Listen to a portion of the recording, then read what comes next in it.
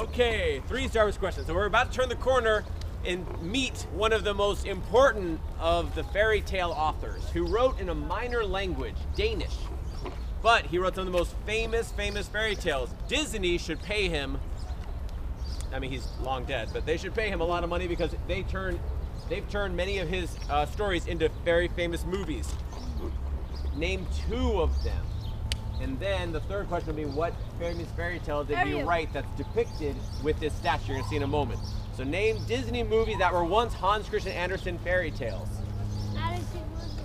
No, good guess. That's what I was going to say. That's Lewis Carroll. No, not Aladdin. Cinderella. No. Enchanted. It's a Disney movie. They're both animated films. Cartoons.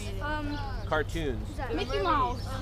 Little Mermaid. Yeah, you said it. Little Mermaid, that's what I was Little gonna Mermaid. Right. He wrote Little Mermaid. If you go to Copenhagen in Denmark, there's a Little Mermaid out on a rock in the water.